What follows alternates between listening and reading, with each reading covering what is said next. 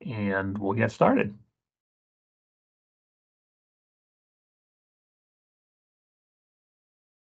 So in this presentation, we're going to start by giving an overview of the DRS along with what's changing and why. We'll go over some important employer reporting terms and introduce you to some new ones that you'll be seeing in the new system. We'll talk about active member data reporting primarily, go over the ins and outs of that process and remitting the contributions and vouchers later on in the month. We'll go over setting up accounts in the new system and other related topics, and we'll wrap up the speaking part of the presentation with some slides at the end to additional resources that will help through the transition.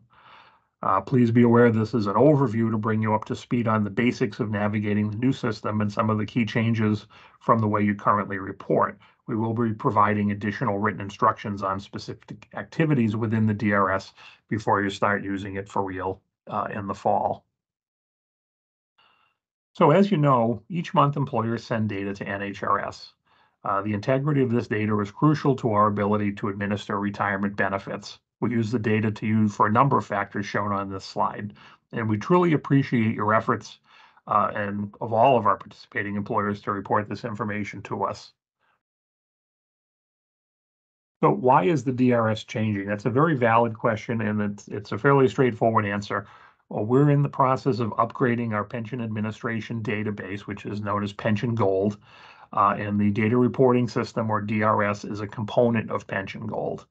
The current version of the DRS has been in operation since the early 2000s, and that's quite a while for any software these days, and it was time to move to a new platform. So NHRS staff has been working on this transition to the new software version for a number of years now. We started back in January of 2019 and have been working with the vendor on developing, programming, and testing all of the components of the product.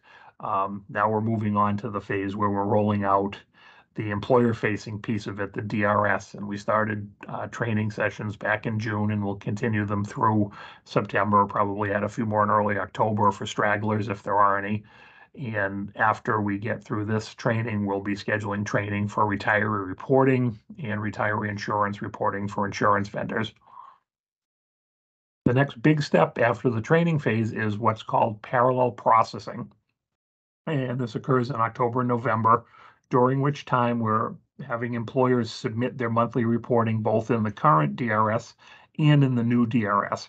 We realize this is a big ask, but it's really the only way for us to compare the inputs to ensure that the new system is doing everything it's supposed to do. During this time, the current system will remain the system of record. In December, we'll go live to the new system, and that will be the only system you'll be using going forward. I think he's down with Jim. Please mute your phone. I can't hear it.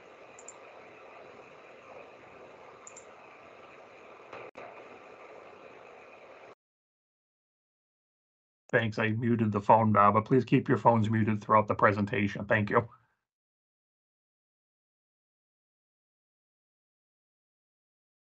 So here are some differences in the current version and version 3 that you'll be looking forward to come October.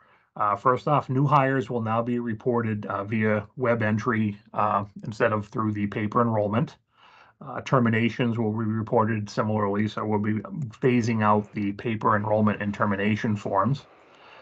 DRS users will have the ability to view and clear multiple exceptions at one time.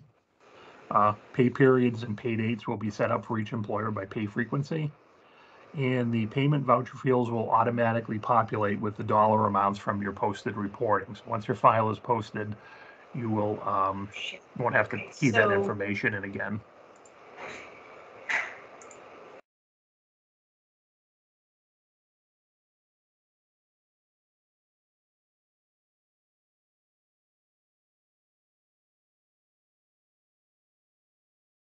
So there are a lot of terms associated with the DRS, as you're aware of, and that you'll see in this presentation. So we've got a slide listing most of them here. We also have a glossary on the website at that link I put into the chat. And if you just joined and don't see that link, I'll be putting it in later on as well.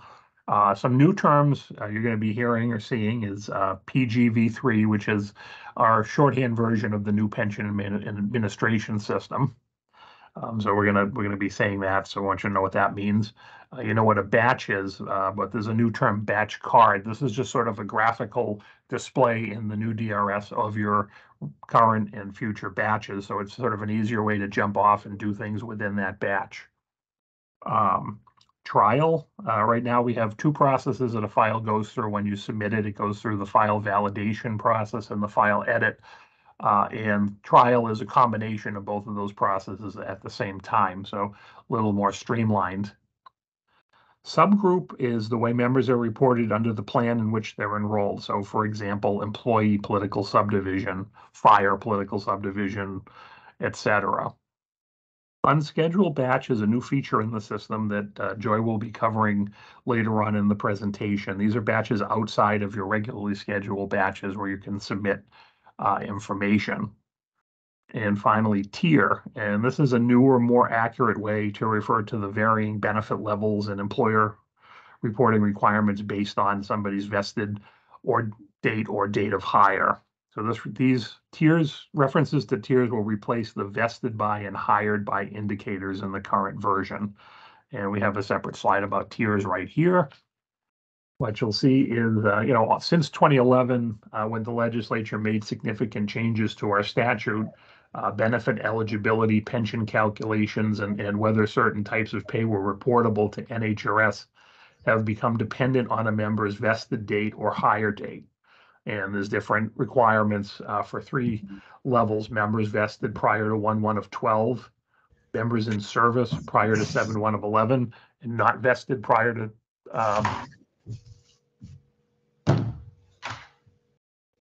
excuse me, just muting someone again. Members in service prior to 7/1 of 11 and not vested prior to 1/1 of 12, and members hired on or after 7/1 of 11. So in the new system, instead of the check boxes, you're going to see these members referred to as Tier A, Tier B, or Tier C. There are a handful of people, and you may not have any on your payroll, who will show up as Tier AC. This is a small subgroup of people hired on or after 7/1 of 11 who became vested prior to 1/1 of 12.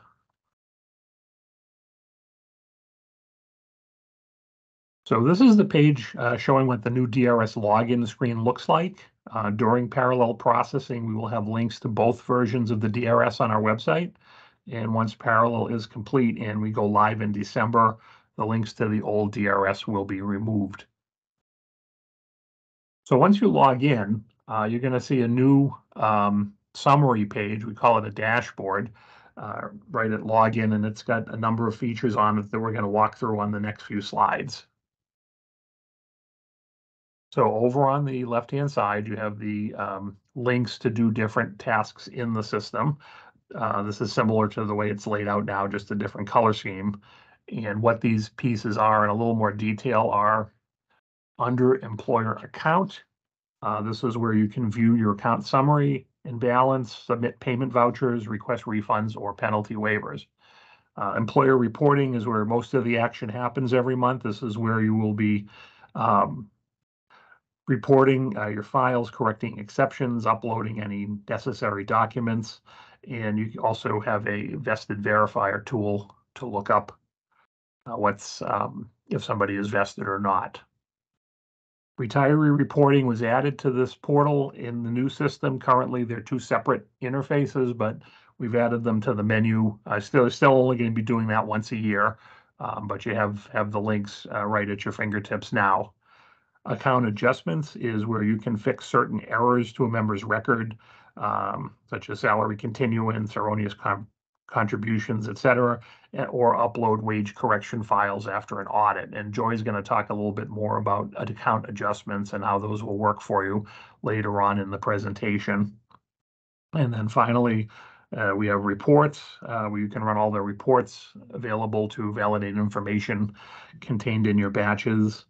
We also have a contact us link and a help menu. It's a pretty detailed help menu, so it should be a good reference for you once you start navigating the new system. In the middle of the page, Under recent batches, you can view the status of current batches, whether they're submitted in error, corrected, rejected, etc., as well as your next scheduled batch, and most recently posted and balanced batch. So you'll have these little cards where you can use as a jumping off point to go into those batches and make any adjustments or check anything you need to. Employer communications is where you're going to see the automatically generated notifications sent to employers. You'll get an email saying you'll have a new notification, and these are all going to be in one place on the dashboard screen. Over on the right-hand side of the dashboard, the employer account section displays your next reporting due date, outstanding balance, if any, last payment and amount, next payment due date if known. So some just sort of at a glance information for quick reference for you. The association section displays your folks on your staff who have access to the DRS for different things. So they're all listed under the representatives tab under association. So again, the dashboard is more of sort of a quick reference jumping off rather than having to toggle back and forth within the system as you currently have to do. So at this point, I'm going to turn it over to Joy to take us through the next few slides. Hello, everyone. I'm going to start this off by talking about the employer reporting workflow. So this chart shows a simplified version of the process a file goes through once it's been reported to NHRS. On the employer side, the employer submits their file, which crosses over the wall into the NHRS side. The file will go through a trial process. This process will check for formatting errors in the file, as the XML validation tool would do, and check for any exceptions within the file. If there are no errors found during the edit process, the file will post or be accepted. If there are errors, also known as exceptions, the employer is notified via email, and then once the exceptions have been cleared, the file will post.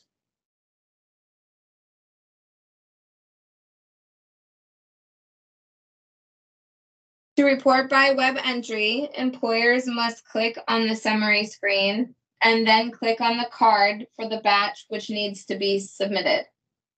So as Marty had mentioned before on the terms, one of them was batch card. So where it's circled on the screen, those are your batch cards.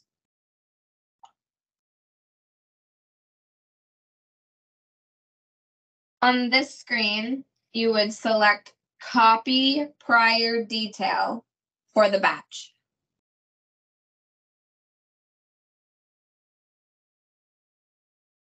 You would then click Source Batch and click on Next. What we're doing here is copying the batch details from a prior batch, which essentially in version 2, you guys would know as a new from. This will populate your current batch. This way, employers won't need to manually type all of the information in each month. You would then enter the report end date and then click Update Batch Detail.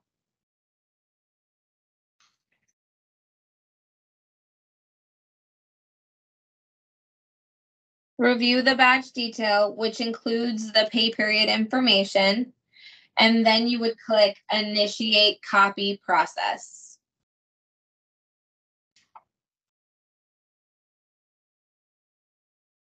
Then you find the batch that you're working on and click View. You then click on View Members.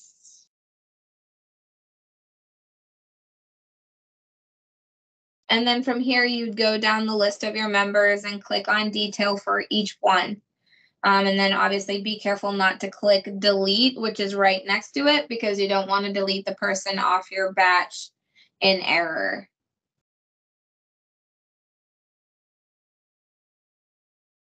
In the members' pay period details, you update each pay period to the wages and contributions that each member should have, and then you click Update. So I just want to point out that also an exciting feature that I feel is going to be great for those who do web entry is that wages and contributions are all on the same screen. So you won't no longer have to go back and forth on two different screens. If you look in your bottom left-hand corner, you can see the salary and the contributions.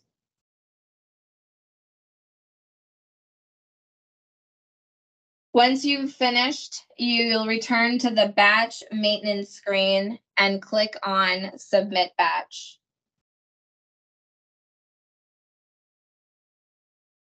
You'll notice that the current status of the batch now says Submitted.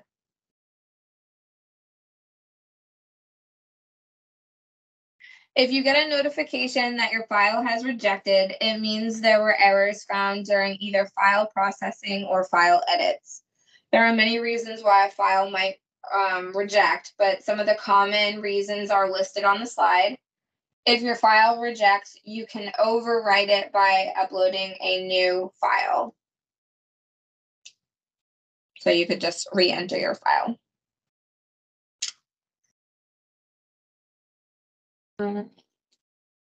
Here is an example of a rejected file.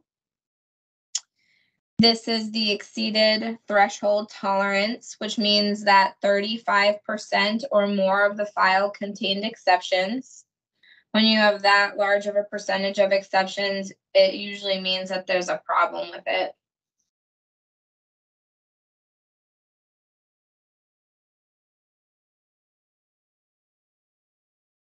Reporting exceptions are errors identified in a file during the DRS editing process. If you have any exceptions in your file, you will receive a notification. And again, if 35% or more of the total records in a file have errors, then the whole file will reject. And just like in V2 going into V3, files must also be posted free of exceptions by the 15th of the month in order to avoid penalty. Here are some examples of some common exceptions that employers can clear. We will have step-by-step instructions on how to clear some of the most common types of exceptions that will be available before the start of parallel processing in October. If you receive an email that your file has exceptions, you can view the exceptions by logging into DRS. From there, there's two ways to get to your exceptions. You can either click on the left-hand screen in your menu, your gray areaed menu screen, and click on exceptions. Or you can click on the batch card where that little drop down arrow is, and the box correct exceptions will pop up, and you would click on that. From there, it will bring you to this screen, so you can click on Review to look at and fix exceptions. You'll notice that there's a delete button on the left-hand side of the exception list, and we just want to make a note that this is similar to the last delete I spoke to, where this is very rarely used, and if you push that delete, you might delete the member completely off of your report. So you might want to call or just make sure that that's what you're trying to do.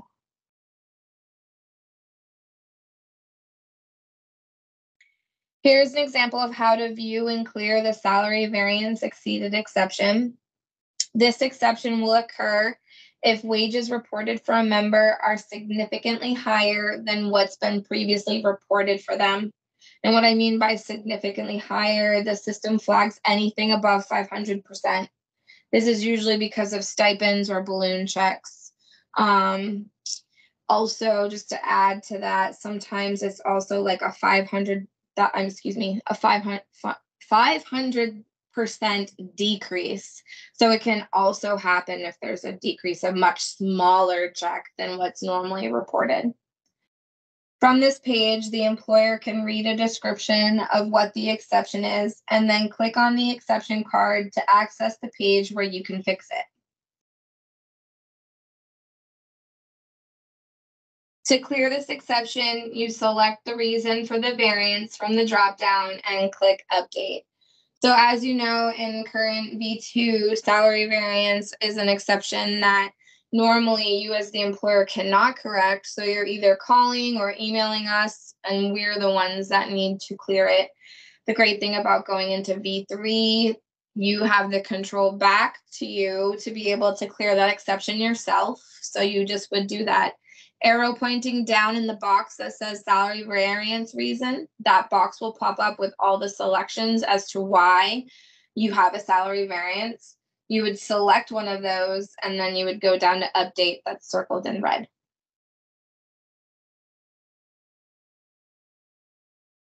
After you correct your exceptions, you can click on the elongated oval shape under the exception card to mark it as corrected, or you can go back to the exception screen where all the exceptions are listed. You check the box next to the person and click on Mark as Corrected at the bottom of the page.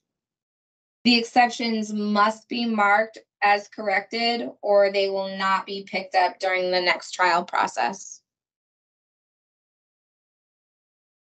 And then I'm handing it back to Marty.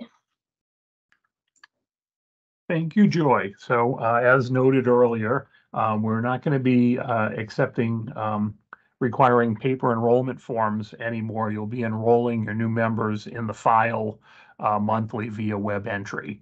During parallel processing in October and November, we still will be asking for the files.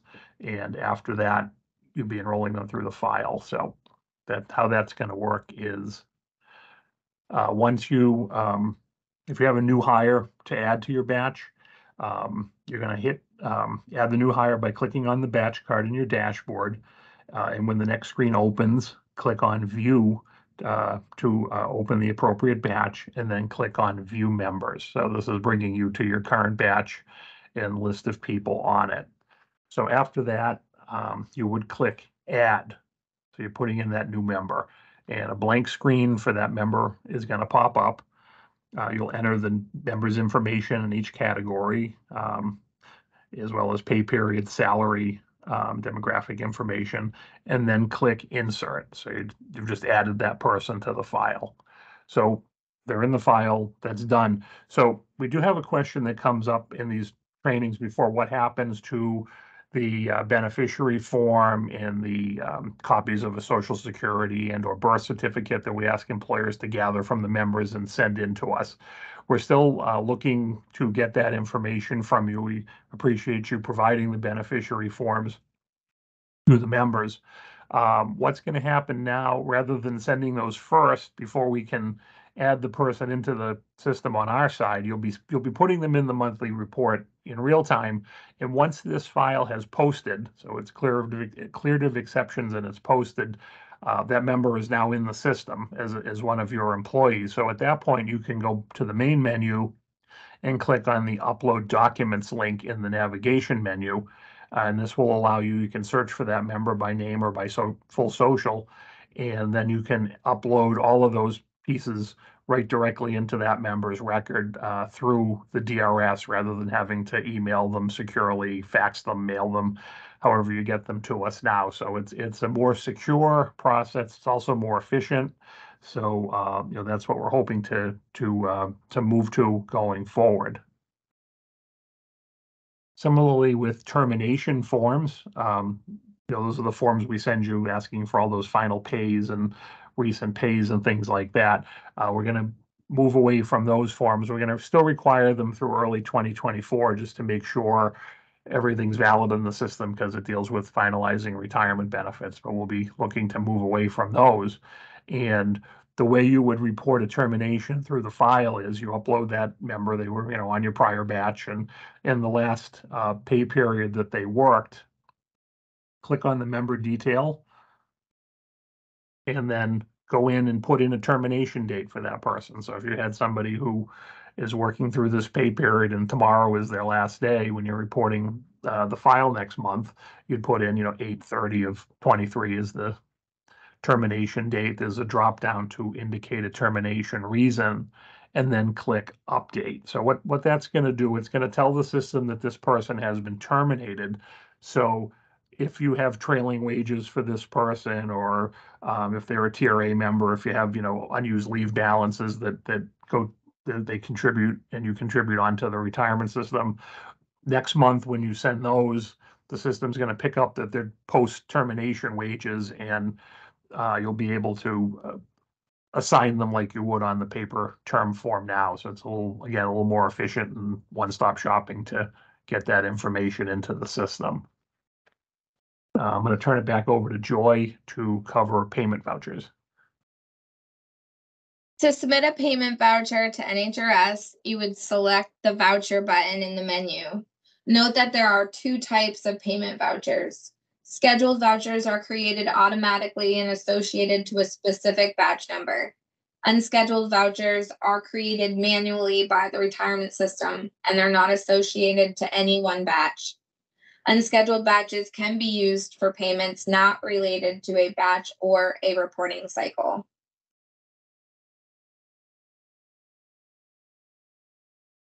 Here is an example of what you will see after clicking that View button. You'll notice that there's a breakdown of payment by tier, group, and subgroup, as well as the payment amount total.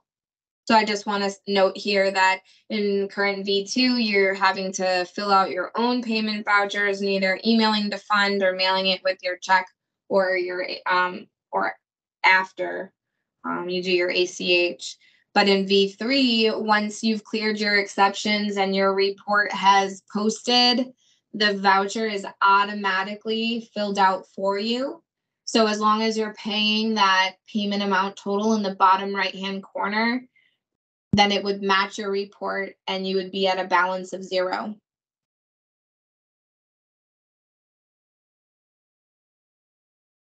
When the voucher is generated and all voucher detail is saved, it can be submitted simply by clicking the Submit button. If the amounts match, the voucher status will say submitted. Once a voucher is submitted, it cannot be modified. However, if any changes need to be made, employers can click a reset link, which will put the voucher back into a status of scheduled or unscheduled. If the amount does not match the sum of the voucher detail amounts, an error will display. After the payment is made, if the employer thinks they've overpaid, you can use reports to help locate an error that caused overpayment. Just like in V2 going into V3, contributions are due to NHRS by the 25th of the month. We recommend that all employers use ACH to send payments to NHRS. We continue to partner with Citizens Bank to utilize NHRS QuickPay, which is our online bill pay function that facilitates employer contributions by ACH at no cost to you. Payments can be scheduled in advance to post right before it's due, and it's safe, secure, and free. To learn more about QuickPay, see the NHRS QuickPay page on our website. If you already use QuickPay, you'll notice a slightly different interface this fall as we're adding a field for batch number to improve payment tracking.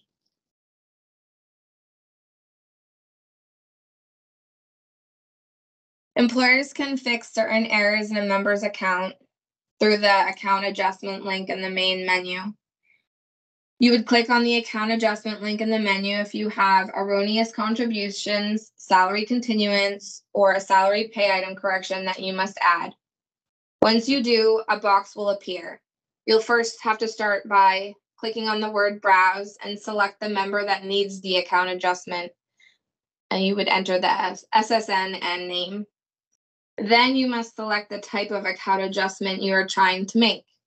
So then to break down the different types, erroneous contributions is when you need to adjust already reported pays because you find that they were overstated or you need a refund that happened during your already posted regular monthly batch. Then there's salary continuance, and this is for when you need to add or report a salary continuance outside of the regular monthly batch reporting. And lastly, salary pay item correction, which is normally based off an audit finding where you need to move salary buckets. Like, for example, moving base to comp over base or comp over base to base. There are reports similar to the PGV2 ones Employers can utilize reports in version 3. Reports can help in identifying discrepancies, viewing prior batch information, displaying member records, and more. On this slide, we've highlighted a few reports that we think will be handy to employers. The employee listing report shows current employees. It can either show all current active employees, or it can be filtered to show a specific hire date range. The employer account activity report shows the receivable, payment, and refund transactions for an employer. Employers can filter this report to show a specific plan, batch, date range, or fiscal year. The employer reporting and voucher numbers report shows batch numbers and voucher numbers assigned to scheduled batches and payment vouchers for a fiscal year. And then Marty's going to take it over from here, but I'm just going to look at Judy's question real quick. And she said, sometimes I find there is a 1 to 5 cent difference in rounding between my software and yours. How should we override or balance this difference? So again, according to what you are reporting to us, and once the exceptions have cleared, technically what you've reported should match, your payment should match what you reported. I can tell you that V3 will not accept an underpayment of that 1 to 5 cent difference, but it will take an overpayment of 1 to 5 cent difference.